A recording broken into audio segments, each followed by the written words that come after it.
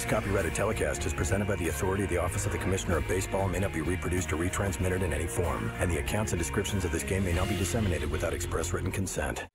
Welcome back to iShine Connect.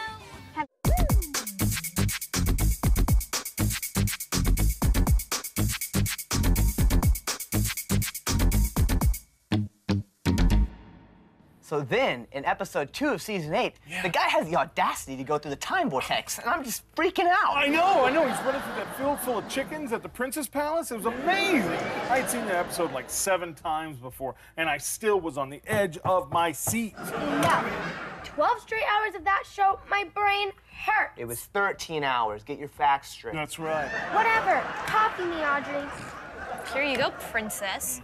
Troy, what are those jalapenos doing here? So then he's running through the yard, and there's a whole bunch of chickens in there, and aha! Looks like we caught somebody jalapeno-handed. Hi, everyone. Michael, I believe I have found the culprit that caused your jalapeno reaction. Sorry, Michael. And I think we also owe you an apology, Max. Yeah, dude, we're sorry. Sorry, too, I am. What? Getting better my symptoms have become, but an occasional side effect is speak like Yoda I do. I don't blame you guys. I have a bad reputation, and I'm trying to change that. I'm just glad my name's cleared. Yeah. Oh, Jax, how about you come with me and let's find your little jalapeno poppers, and we have a theater floor to clean, huh? Come on. Right, Audrey? Yeah, and bring me back some gummy bears. Travel well, my brother. Travel strong, my friend.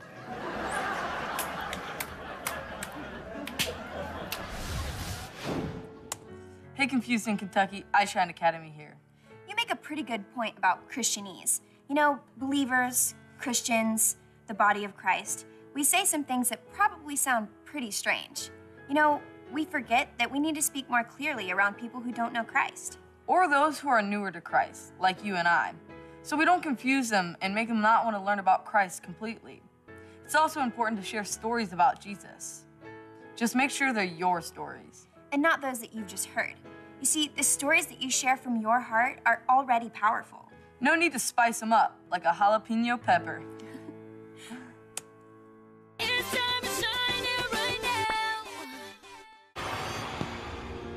We at iShine, we're having a blast doing what we're doing. We hope you enjoy the programming. Here's what's really important, that you guys understand how important you are to God. You are so loved, and you are created with a purpose. Here's what I want you to do. I want you to tell your parents what you saw here on television today. Not just what you saw, I want you to talk to them about what you learned. Because you see, your dialogue, your conversations with your parents are so important in helping you really understand what God wants to do in your life. So talk to them. And to your parents, I'm a parent too, so I know how crazy life can get. But it is so important that we engage our kids, that we be deliberate about the things that we say and the things that we do. Because we, right now, are forming the people that they are going to become. By the age of 13, that formation is pretty much set in stone. So we have this time to really help mold a life. It's critical that they understand how much they're loved, not just by you, but by their Father. And that's what iShine is all about, is engaging kids under the age of 13 with a message of identity, who they are in Christ.